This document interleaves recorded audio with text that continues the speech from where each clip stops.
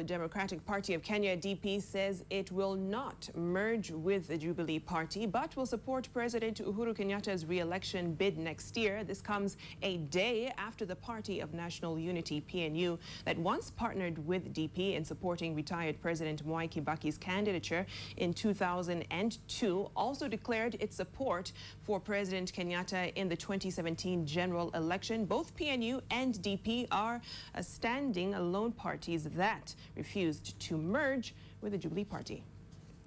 Tunasema no maja, hakuna maja ya chama chochote, lakini kwa presidential seat tutasupport Uhuru wakati huu.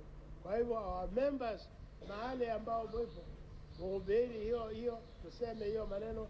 Hiyo ni kusema tuko tayari kuungana na muungano wa Jubilee kabla elections the next year au nyuma au baada ya election ya next year. In 2017, we are not yet ready as a party to run a presidential campaign, and indeed amongst the party members nobody has expressed interest to run for the presidency in the 2017 elections, and that is why this party, and as you saw, the delegates themselves proposed that we support the re-election of President Uhuru Kenyatta.